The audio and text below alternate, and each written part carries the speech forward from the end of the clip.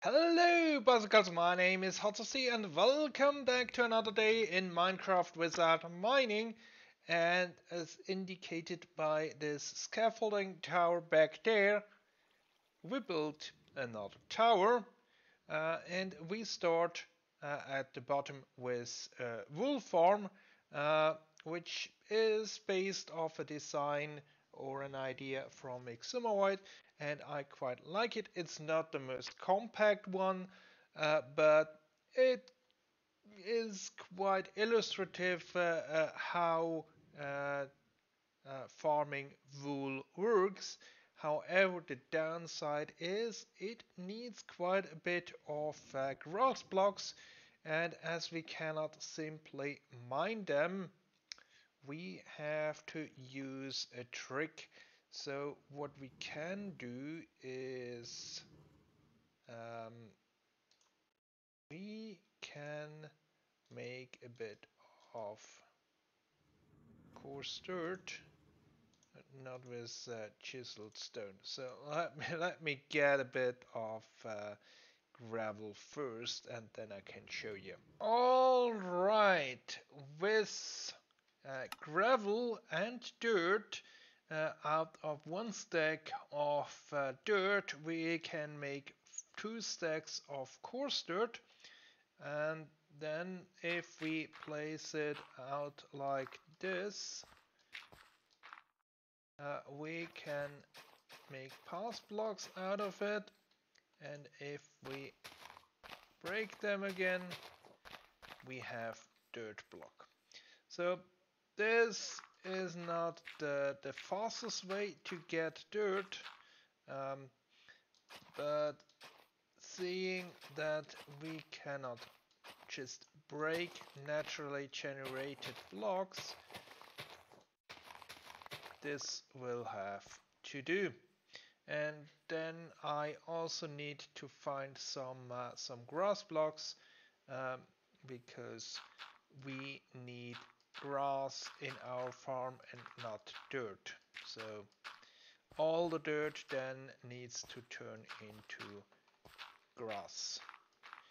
And let me first collect the all the dirt that I can get, and I think I have also a bit more over at the village over there. The first cell, or the lowest layer, is now in place, and here in this glass chamber we will have uh, 8 sheeps of 4 different colors, which means if we repeat that upwards, we will have 4 such layers, and the wool of a sheep um, grows back when they eat grass, which then will turn to dirt, and if that happens, it's detected by an observer down there, sending a signal down here and out, um, also triggering this dispenser that will eventually be filled with shears, shearing the regrown wool right off. And then we have a minecart on a rail below that block, collecting everything and shooting it into here, where we probably will have a water column going up and then into that sorting system over there. Here on this side, you can see that the signal goes out and around with various delays, and here on the outside you can spot pistons that basically push this inner level of dirt or grass around, and the first piston that fires is this one, where we actually have a grass block in front. So moving everything over will move a block before that, and then this piston and then that one over there.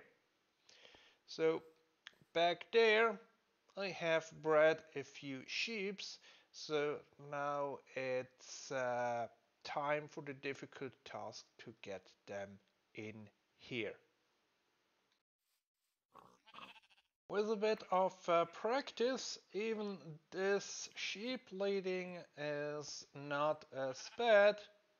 A bit of wheat, a bit of lead, and generally it works out all good and nice as long as you don't try to haste it, so that the sheep would go somewhere where they should not.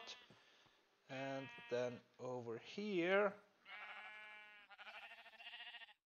just move it in.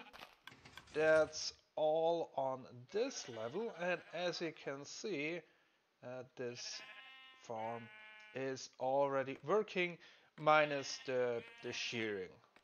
We will add the shears all at the end.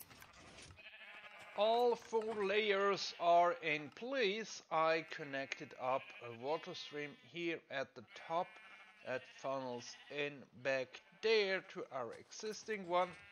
And then I also extended the thing down there a bit so we can have our 16 colors on one side and have some free chests on the other one for future projects that will eventually come. But that's all for now, and we will see each other again pretty soon. Until then, goodbye.